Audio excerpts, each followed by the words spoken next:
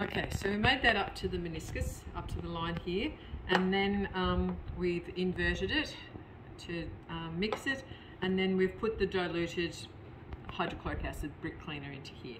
All right, so now we need to do multiple, in our conical flasks, multiple aliquots of 20 mils. All right, so we're going to put 20 mils in each conical flask. Whoops.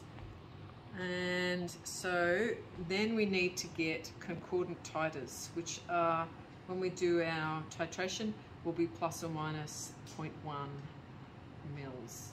All right, so that's why we need to have multiple.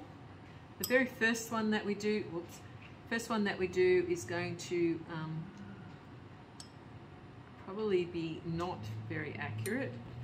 So that's why we need 4, and then the hope is that we can do the next 3 close. All right, so you've got the idea. There will always be some left at the bottom of your pipette, and it's designed for that to happen. So I'll just squeeze the air out, and then we'll put some more in. So yeah, we don't need to watch me doing all of these. So I'll fill up the others, and then we can continue.